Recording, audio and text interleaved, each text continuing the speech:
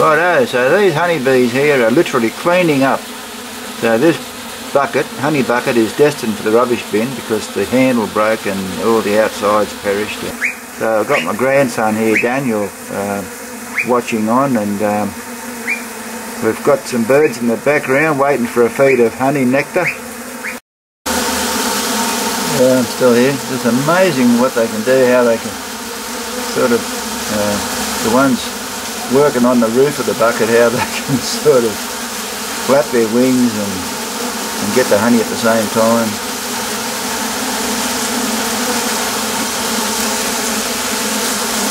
Yeah. They work hard at it. Yeah. Seeing how hard they have to work to get their honey, I don't think I want to be a honeybee.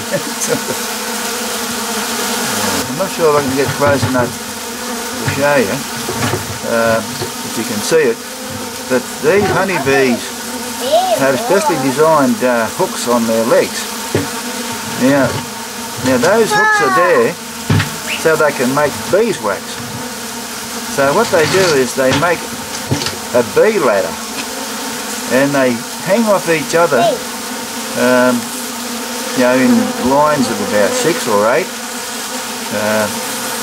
And the top bees on the ladder eat a lot of honey, so they fill up their stomach with honey, and after about 24 hours they start to produce wax out of their wax glands, and they can't do that unless they've got the weight of the other bees hanging on their body. So one bee by itself can't make beeswax. So it needs to be a combined effort of quite a few bees all hanging off each other. And then once that group of bees produces the wax, there's other bees there to collect the wax to mix with their saliva to build the honeycomb. So they all work together in harmony for the good of the hive. They say that the human race could learn a lot from honeybees, but if the human race lived the way honeybees lived, it'd be a ruthless society. The honeybees don't exercise any pension plans. If there's a honeybee that's deformed or something wrong with it, it'll be done away with straight away.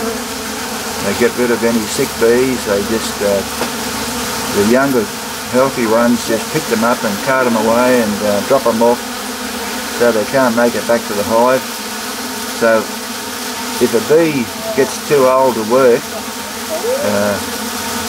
because it's been working flat out to the hive, and its wings get a bit tattered and torn, a younger bee will just pick it up, take it away, and then drop it off so that the old bee can't make it back to the hive. Invariably, that could have been the bee that was nurse feeding the larvae, so the young bee that did the carrying away, when it was in the larval stage, the bee that actually got carried away may have been the nurse bee that was feeding that young bee. It's very ruthless. Now, if the queen bee doesn't perform to the bee's expectation, she'll get done away with. So they'll just kill the queen when she gets a bit sluggish. They'll just kill her and supersede her and make a new queen. Very ruthless society, but it works, and it works good for them. And but I don't think a human society could work like that. What do you reckon? Yeah.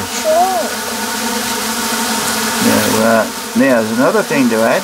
Now, Daniel and I are standing here watching these bees feeding. We could probably sit there all day and watch these bees feeding and not get worried by the bees, because all these bees are interested in is getting their honey and taking it back to the hive.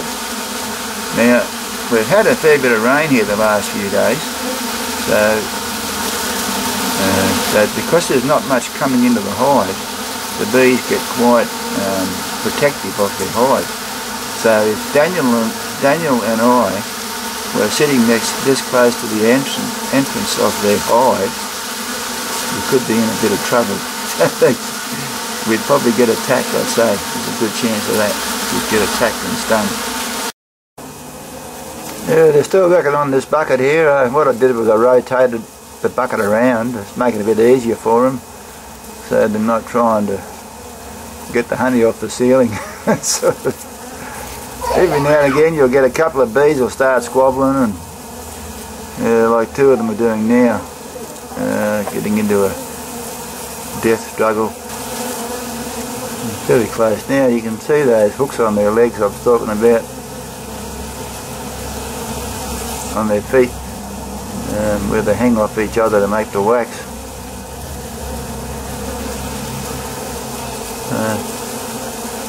And once you've got honey in their stomach, they can flap those wings all day. They can just flap them and flap them as long as they like, until they wear them out. They put those wings to good use. In the summertime, the bees bring, when it's really hot, the bees bring water back to the hive and deposit the water in strategic positions, so that the bees all in a group, they position themselves in a strategic position so they can air condition the hive by vaporising that water. So you can see, if you've got a wide entrance on your hive, you can, on a real calm day, you could have a candle up against one side of the entrance, and the flame will be drawn in, and it'll be blown out the other way. So it'll sort of circulate the air to go in one side of the hive and out the other side. Then you'll pull your frames of honey out, and there'll be holes in the side or down the bottom or near the top. And I've just come to the conclusion that they put those holes there for a reason, so they can circulate the air through the hive.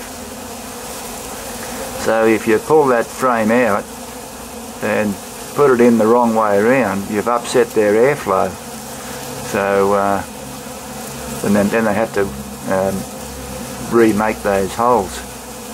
So that's one of the reasons why I don't like plastic foundation. At least with the wax, they can make the holes to suit themselves, and so they can get that airflow through the hive, which is pretty important. You can see here that just about cleaned it up now. They're sort of walking all over the bucket looking for honey, and I'll go and make myself a cuppa and come back and see what it's like then. Yeah, there's a couple of bees here engaging in a nice little wrestle here. So, yeah, they've carried it outside. Oh dear.